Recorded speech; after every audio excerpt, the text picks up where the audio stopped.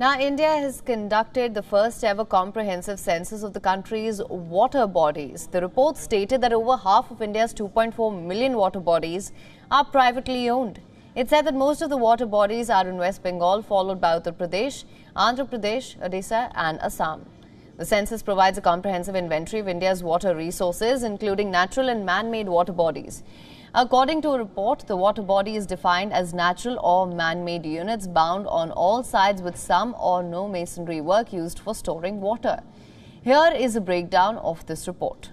First, the location of these water bodies across India. 97% or 2.3 million water bodies are in rural areas, whereas 2.9% or not even 70,000 of these are in urban areas. Secondly, the nature of these water bodies: only 22% of India's water bodies are natural, the other 78% are artificial. This includes ponds, tanks, reservoirs, check dams and lakes.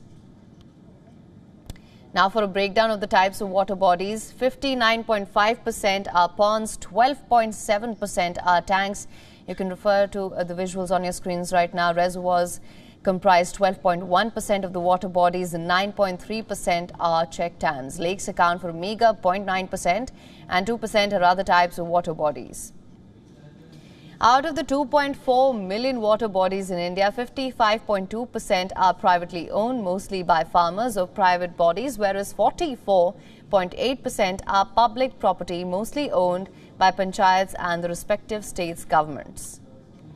Lastly, coming to how many of the water bodies across India are being used, a massive 82.1% of the water bodies are in use. 1.6% of the total 2.4 million water bodies are encroached upon, while 16.3% of India's water bodies are not in use. Now, the gap between supply and demand of water, it's widened over time. India's water ministry is focused on conservation and management of water as a national resource. As a result, India is spearheading multiple ambitious programs on providing safe and adequate drinking water.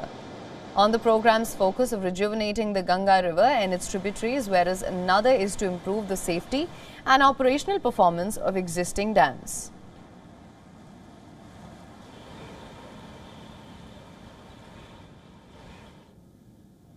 WION is now available in your country. Download the app now. Get all the news on the move.